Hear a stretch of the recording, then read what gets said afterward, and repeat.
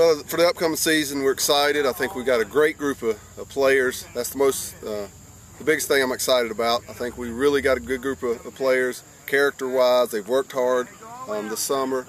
We're returning quite a few guys that played significant roles for us last year, and we know we've got a tough schedule ahead of us, and it's going to be some great competition. But we're really looking forward to this season.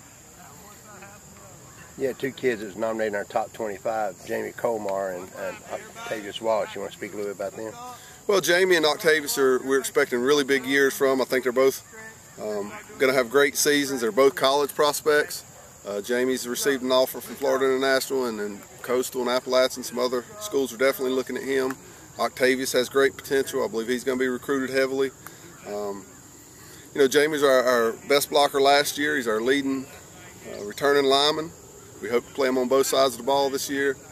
Octavius wound up with over 1,500 yards rushing last year and 20 touchdowns. I think he added another one receiving.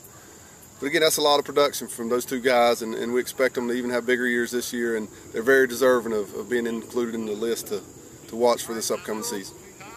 Thanks a lot. All right, thank you.